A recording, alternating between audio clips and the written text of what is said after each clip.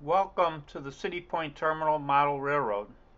This is Mike, and I'm going to do a little session on how I computer control the switches on my railroad.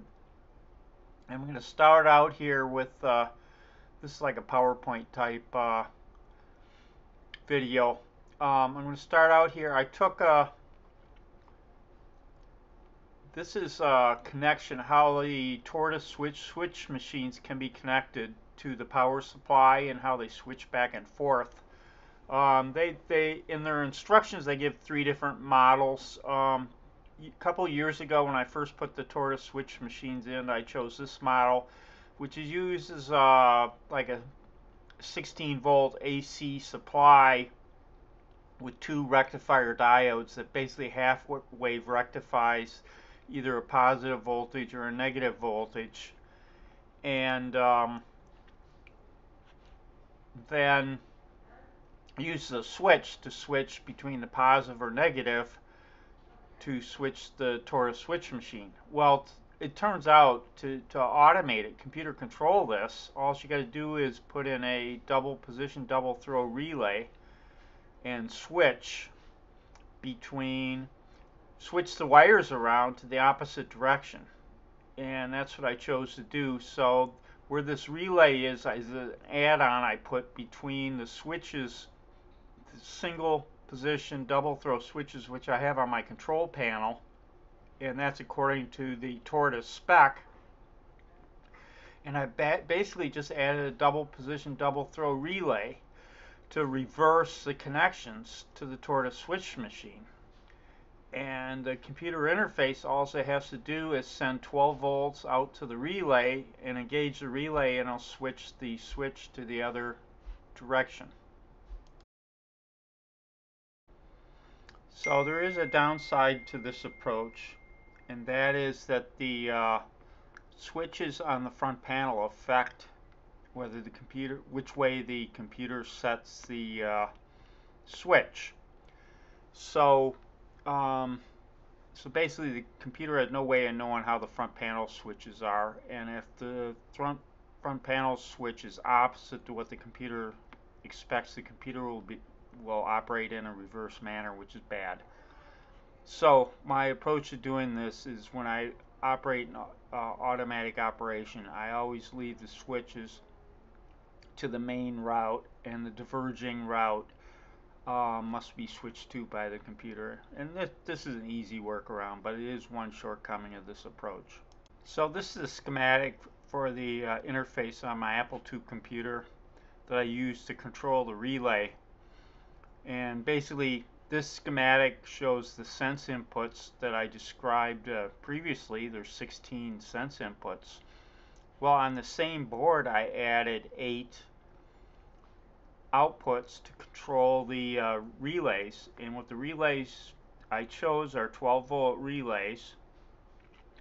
So what I do is I take 12-volt from the computer supply, run it through a fuse in case there's a short or something out there. It just blows the fuse. Add some capacitance to smooth it,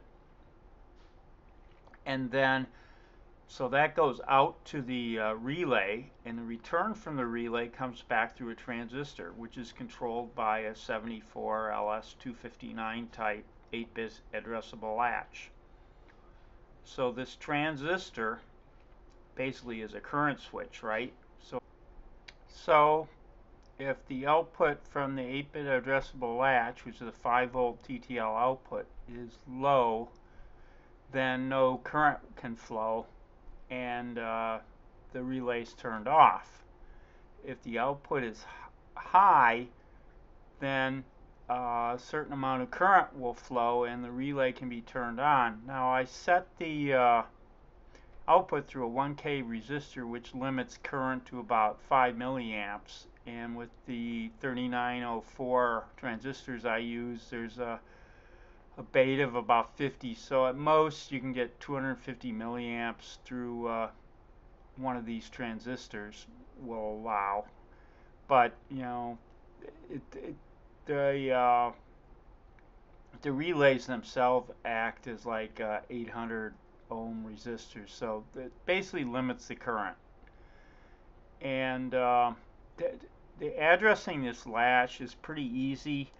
You have to write to an address related to the slot that the card's in, and you use the least significant data bit that you write to set or reset the bit. So it's basically one assembly language instruction to either set or reset through a switch.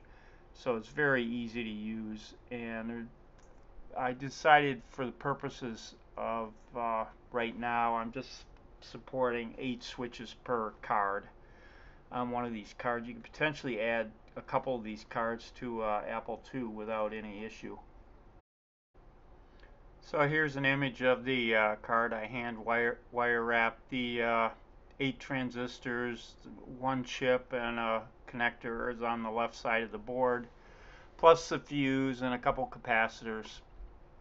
And that's all there's to it. I did use another gate on the other part of the card because this particular circuit, the Apple II writes to, and the sense part of the circuit, which already existed, was a read only circuit, so I needed to add a write enable. Otherwise, it's just pretty easy to add onto this board. Now, this particular circuit is designed for an Apple II, but the overall concept could be used by anything, an Arduino or any kind of processor that supports TTL/IO.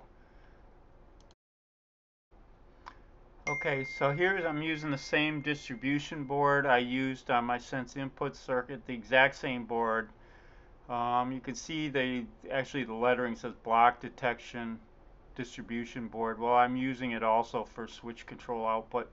So this just takes a ribbon cable from the board I just showed, a 20-pin ribbon cable, and separates it out to 8 RJ11 jacks, which use telephone wire, 4-conductor telephone wire, to go out to the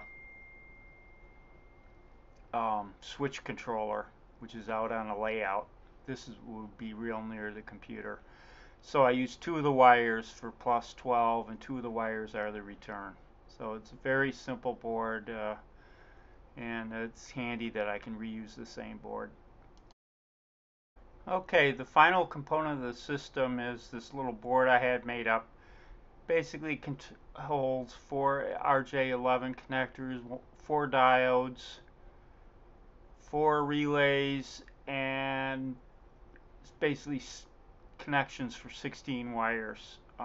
4 wire. So this basically will control 4 switches. This board, and you notice the perforations across the middle of the board. It could be broken in half because there's no real connections between each of these switches. So it could be broken in half, and you could have a double instead of a quad module. But basically, you got 2 wires coming in from the switch panel, 2 wires going out to the tortoise machine for each switch, the relay, a diode's there to prevent any inductive problems when the relay uses an inductor to fire. So it's there to prevent any back voltage or back EMF problems. And then there's RJ11 will go off to the previous connector. It's very simple and seems to work okay.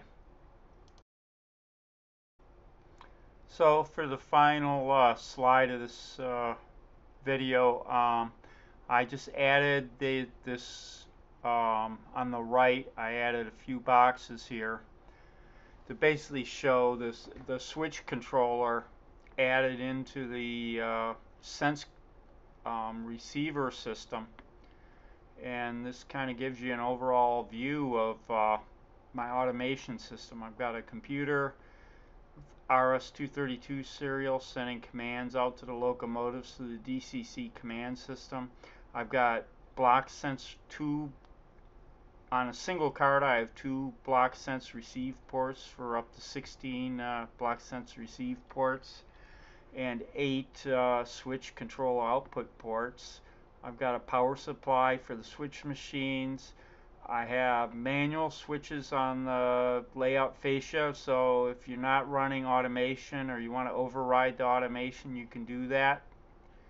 And finally, I've got the switch machines, the track, and all that. So that's my automation system as it stands today. I hope it's of some interest to somebody. It's been a lot of fun, even if it hasn't, it's been a lot of fun building it. So that's all. Be sure to visit my website and let me know how, give me all the positive and negative feedback you got.